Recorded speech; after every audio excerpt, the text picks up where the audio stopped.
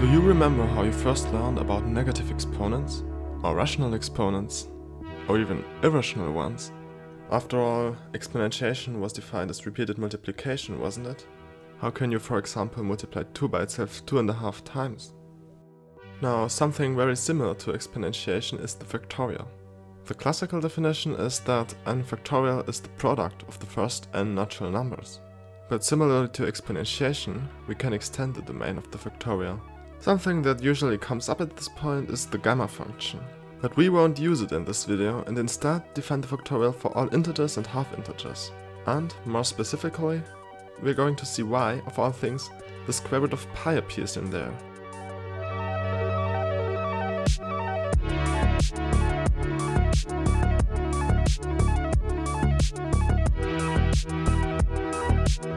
First, let me be clear. We are not going to define something which is not widely accepted for half-integer factorials. The gamma function can be evaluated at the corresponding values and we will get the same results. So with that out of the way, let me outline what we can do. Originally, the factorial was only defined for natural numbers. This is the domain in which the original definition makes sense after all. But there's one more you often hear about: 0 factorial.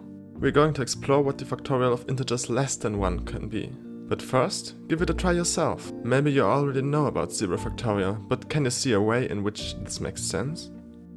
If you take a look at the pattern the factorial makes when you plug in the first natural numbers, you can see that to get from 1 factorial to 2 factorial, you multiply by 2. To then get to 3 factorial, you multiply by 3. Then by 4, 5 and so on. You can even see this in the definition. But what if we go to the left instead? 0 factorial times 1 will be 1 factorial, which is 1, so 0 factorial should be 1. And, in fact, this is a widely used definition and makes a lot of formulas much easier. Now you might be asking, what is negative 1 factorial then, or negative 2 factorial? Let's see. Negative 1 factorial times 0 will be 0 factorial, so 1. That's not really possible, so negative 1 factorial is not defined, and likewise negative 2 factorial, negative 3 factorial and so on are not defined either. Now for the fun part. If you're like me, you probably immediately wondered what the factorial of non-integers would be as soon as you've been introduced to the operation in school. But you probably didn't get a satisfying answer either. Maybe someone told you about the gamma function, but all these scary symbols didn't make sense at first. And now, maybe they do make sense, but it's not clear why this should generalize the factorial. And even then, if you evaluate it at 3 halves, which would correspond to 1/2 factorial, you get not just pi, no, the square root of pi divided by 2? What is pi doing here? There's gotta be a circle. And, in fact, there is. I want to show it to you, and for that I want you to just forget the gamma function. 2 things. I don't want to use the gamma function in this video anymore, and for that I will allow myself to use the factorial notation for half integers as well. It's not exactly a standard notation, but as you can see, this definition will make sense, so I think it will make sense to use this notation here as well. And second, we only really need the half factorial for one number, be it 1/2 or 3 halves or negative 1/2. The others will define themselves according to the recursion from earlier. Nevertheless, it will be important to check if our definition fulfills this identity. Okay, enough talking. Let me be your guide in discovering math.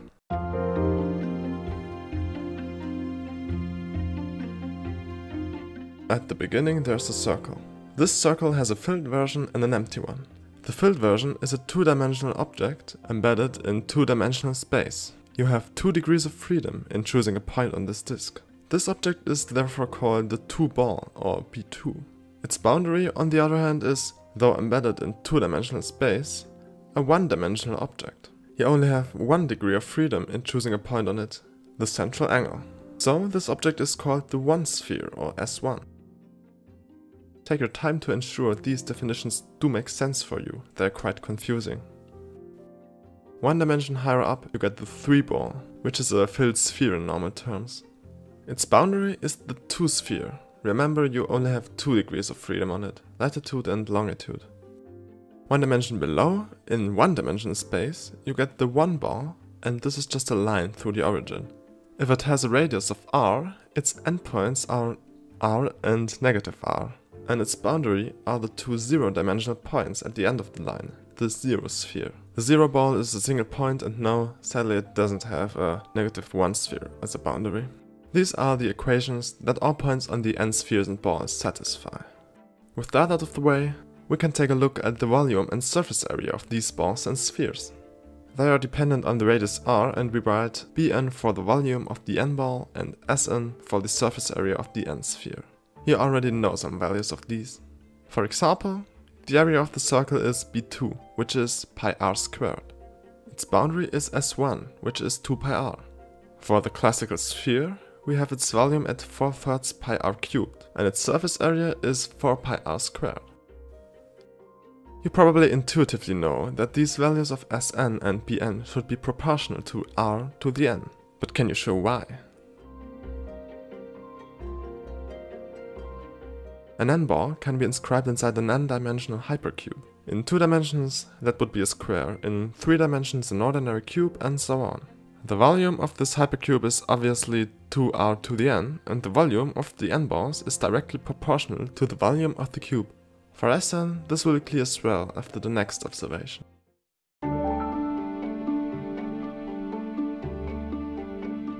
Next question. How is the surface area of the n-ball, Sn-1, related to its volume, Bn? If you apply a tiny change to the radius r, the volume also grows by a tiny amount.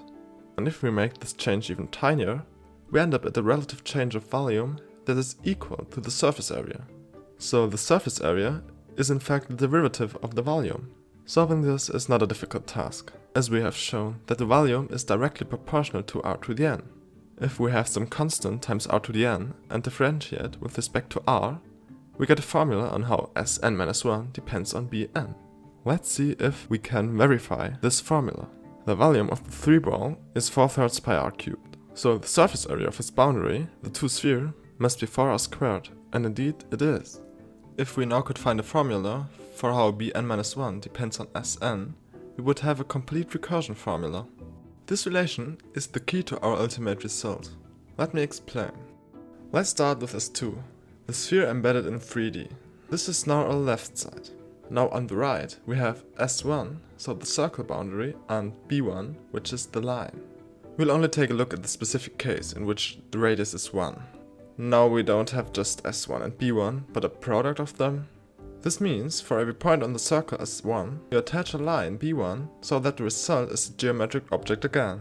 In this case, we get a cylinder. In fact, this works in the other direction as well. You can attach a circle at every point of the line and get the same object. What we are going to show is that they both have the same surface area. But first, a second example. The simplest of these relations is between S1 and the product of S1 and B0. B0 is just a single point, which makes this trivial. Attaching a circle at every point of the point gives you a 2-dimensional cylinder, which is just a circle. That the circle and the circle have the same boundary is obvious. Now, going back, what is the surface area of the cylinder? Unlike, for example, the surface of the sphere S2, its surface is only curved in 1 dimension. We define the cylinder as a product of a line and a circle, so unrolling the circle gives a non-curved surface, and we can calculate its area. It's the volume of the ball, which is the length of the line, times the surface of the unrolled circle, which is its circumference. And the general formula is Sn is Bn-1 times 2 pi r. The last thing would be proving this equality, and for this, let me outline how you do it in 3 dimensions. A sphere has the same surface area as the mantle of a cylinder surrounding it. There is a very beautiful proof by Archimedes, and it goes like this. Draw a latitude-longitude grid on the sphere. Now pick one cell in this grid. Imagine that the z-axis emits light, so this cell casts a shadow onto the cylinder.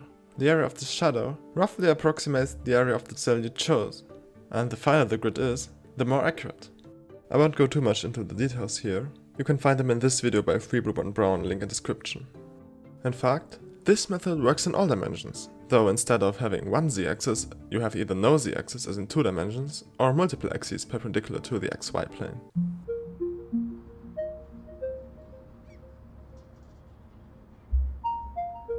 It's finally coming together now. We got 2 formulas, one relating Sn-1 with Bn and one relating Sn with Bn-1. To get a complete recursion formula, we need to specify these values for 2 values of n. These will be our starting points. Let's choose the area of the circle, B2, which is pi times r squared, and the length of a line from minus r to r, B1, is 2 times r. Try these formulas out, maybe calculate S1 or S2 or B3. If we now want to calculate Bn for an arbitrary dimension n, we need to use both recursion formulas to get to one of our starting points. You already calculated B3, but could you also calculate B4, B5, etc. using the same techniques?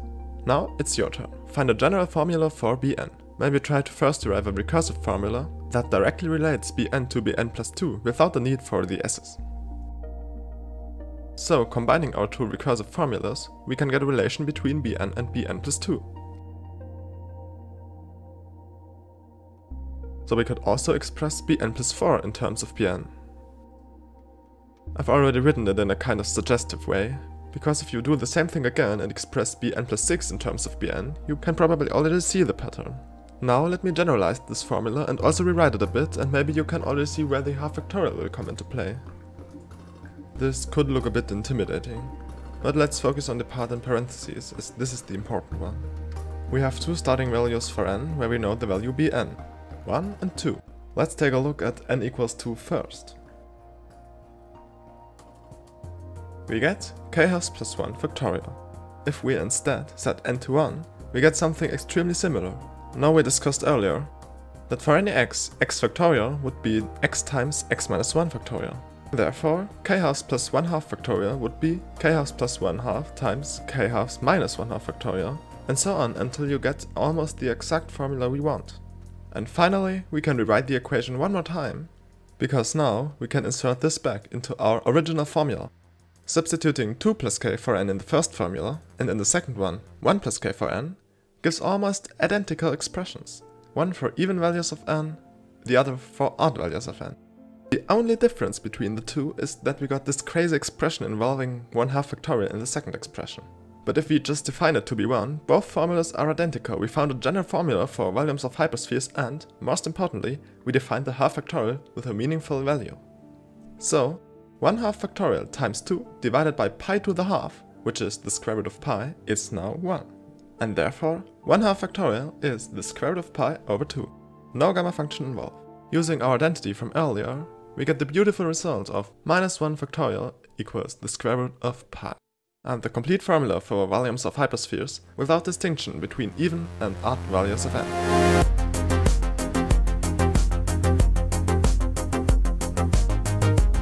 So what did I want to show you? Of course, the beautiful derivation of the half factorial. But this was a lot more about the journey than the result.